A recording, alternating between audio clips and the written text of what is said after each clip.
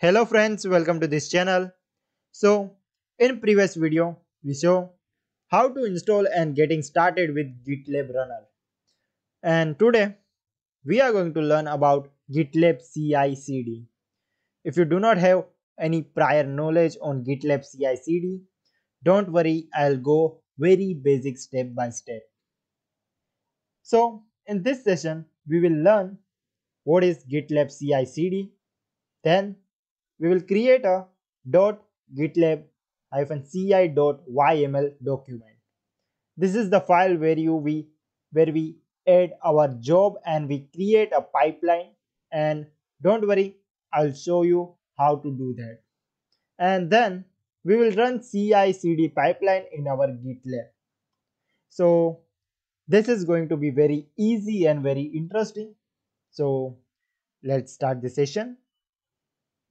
So first, what is CI/CD? So here, as you can see, we have this continuous integration. So CI stands for continuous integration. Then we have continuous delivery, that is CD, and continuous deployment, which is again CD. This is what we called CI/CD. Now here, if you look at continuous integration, this is the process where we have these three jobs or these three processes chained and linked with each other. By linked, I mean if this first dev process or a dev job runs and passes, then it will trigger the next job, and that is in the test job application test. If this passes, it will trigger then the next job, that is integration test. And we will have our continuous integration pipeline completed. So this is what is called as CI or continuous integration.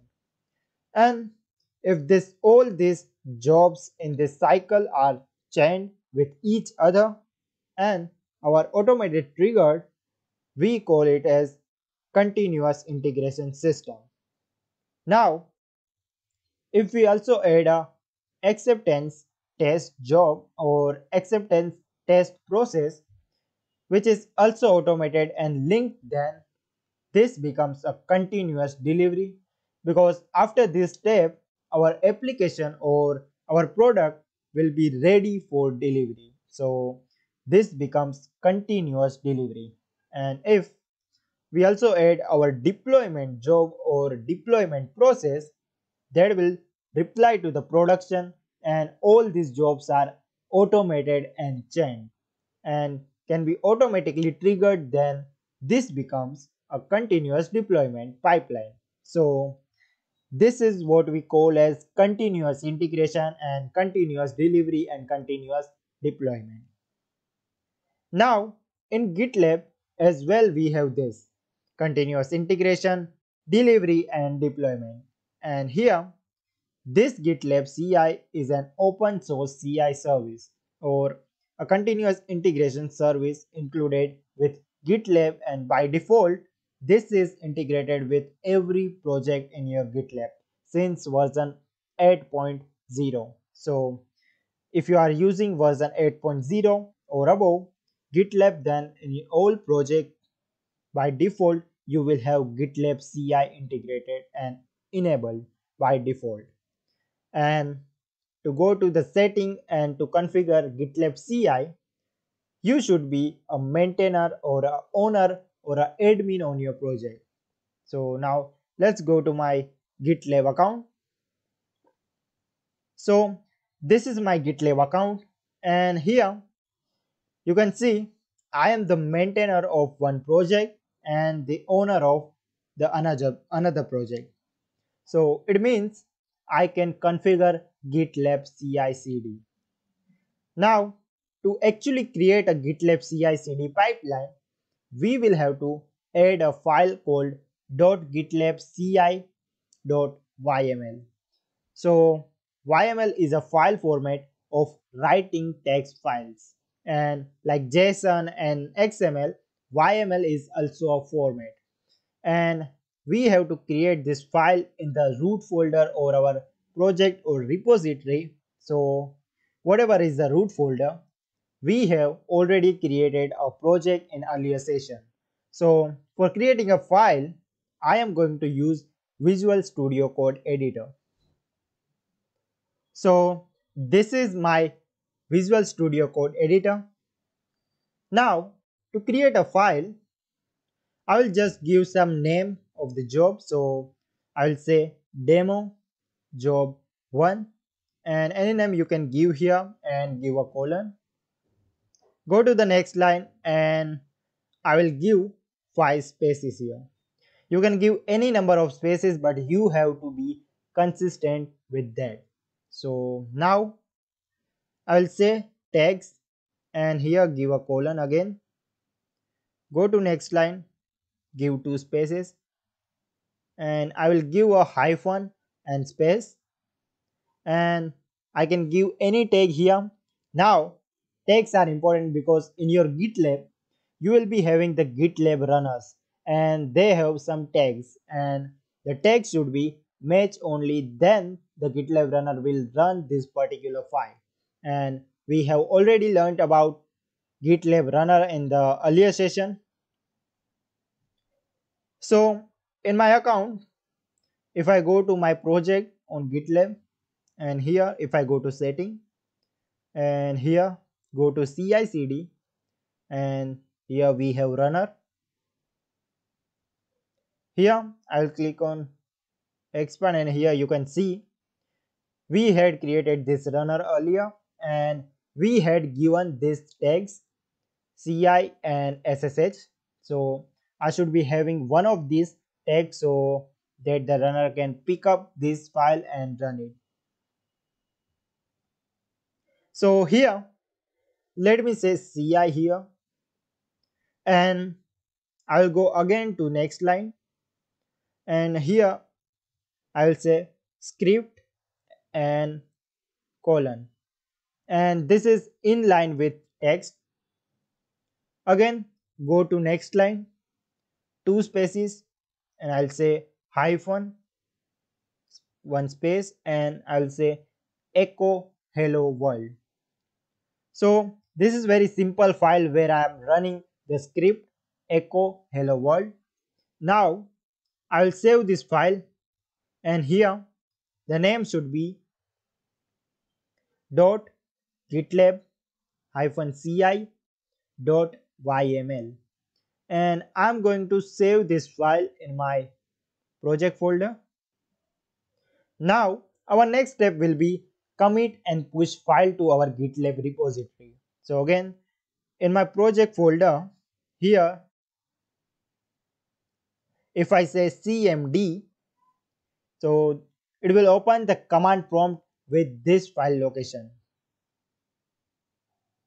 Now if I say here git status, you can see it say this file not yet added.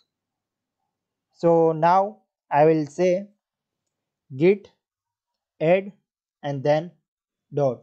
So this is going to add all file to our GitLab repository. So if I again say git status, I should see it in green. So it means now it is added. And now I will say git commit -m, and here write commit message. So I will say added .gitlab -ci.yml file. So now I will push. So for push I will say git push -u, and here in double quote I'll paste my project URL, and then I'll write master, and now this should push the changes. So let's check. So here is my project, and here you can see it is here. So I have successfully pushed the changes, and now we have to create GitLab runner for our project, and we have already created GitLab runner in a previous session. So if you are not yet seen that video, please go watch that first. So since we have created a folder, now we have to start the runner. So here I will say GitLab hyphen runner dot exe and then simply start. So here it is now started. Now here our next step is to make changes in our project and then commit and then push. So let's make some changes here. So in my project folder here I'll create a new file.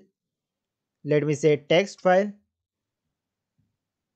So I'll say here test1.txt,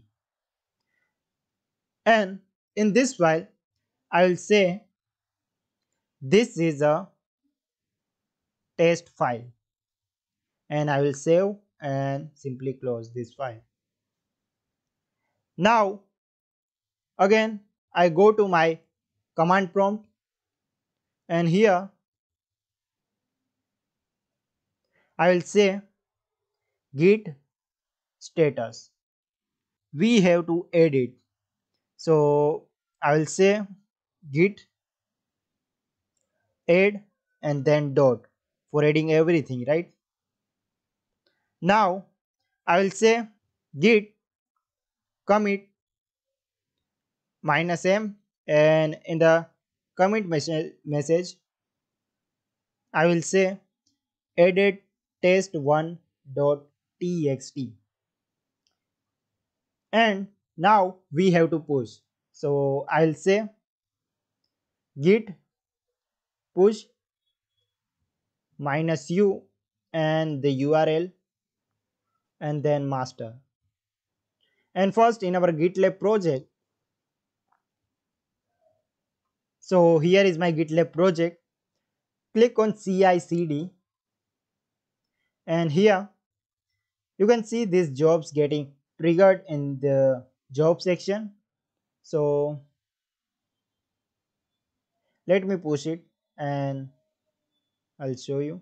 In my project, if I refresh this, it is now successfully created, and now on every commit and push in the project, it will check if we have a GitLab runner running and we have CI file, the GitLab CI file, and it will run the file, and whatever job we have added, whatever scripts we have added, it will run accordingly. So from now, from now onwards, whenever you make any changes, it will trigger these jobs, whatever you have configured in your file.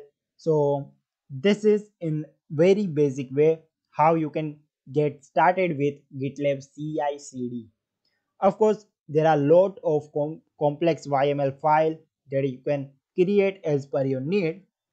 If you go to the GitLab documentation, you will see example and samples of a lot of YML file, and you can check them and see how you can use them. So that's it for this session. I hope all this was very useful for you and hope you enjoying this series. If you have any doubt or any question, feel free to ask in the comment section below. I will try to answer you as soon as I can. So thank you for watching. Bye and have a nice day.